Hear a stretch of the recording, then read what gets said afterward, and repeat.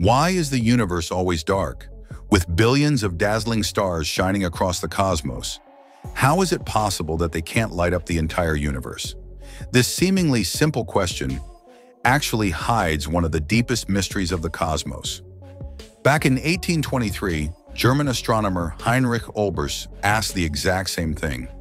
He said that if the universe is static and uniform, then given enough time, the night sky should be completely filled with starlight, so bright that it would eventually look like daylight. But in reality, even though we can see countless stars in the sky, the night sky as a whole is dark. Vast stretches of blackness exist between those stars. We don't see light coming from those empty-looking spaces. This is what scientists call the dark night sky paradox, also known as Olbers Paradox. So, how do we explain this? Olbers proposed that at least one of the three assumptions about the universe must be wrong: infinite, uniform, and static. Thanks to the Hubble Space Telescope and its deep field images, we've already confirmed that the structure of the universe is indeed uniform on a large scale. That part checks out. So, could the universe be finite? If the universe, or the number of stars within it, is limited, then it's easier to explain why the night sky is mostly dark. A limited number of light sources simply can't fill an infinite sky. But here's the real twist. Is the sky we see with our own eyes the full extent of the universe? Obviously not. For one, the universe is only 13.8 billion years old, which is very different from being infinitely old. And since light travels at a finite speed, we can only receive light that has had enough time to reach us. That means light from anything beyond 13.8 billion light years theoretically hasn't arrived yet.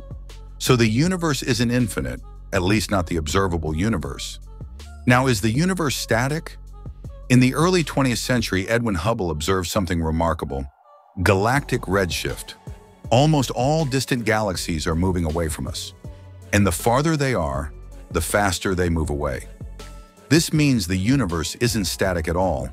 It's expanding, just like a balloon inflating.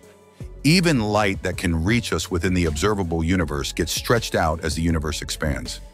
This stretches visible light into infrared or even microwave wavelengths, rendering it invisible to the human eye. That's one of the reasons why we perceive the universe as dark. But there's more. Not all starlight actually can reach Earth. According to Einstein's theory of relativity, nothing with mass can travel faster than light, but that doesn't mean space itself can't expand faster than light. So in regions far enough away from us, space is expanding at superluminal speeds, faster than light, which means light from those stars will never reach us. So we're limited to observing only the part of the universe where light can actually travel to us. We receive light from only a fraction of all stars, and even that light gets redshifted and loses energy along the way. That's why the night sky isn't flooded with light. That's why the universe appears black. It's not just empty space, it's a window into the structure, age, and expansion of everything we know. And that is the true reason why the universe is dark. If you found this explanation as mind-blowing as we did, make sure to hit that subscribe button so you don't miss more cosmic mysteries broken down like this. Thanks for watching.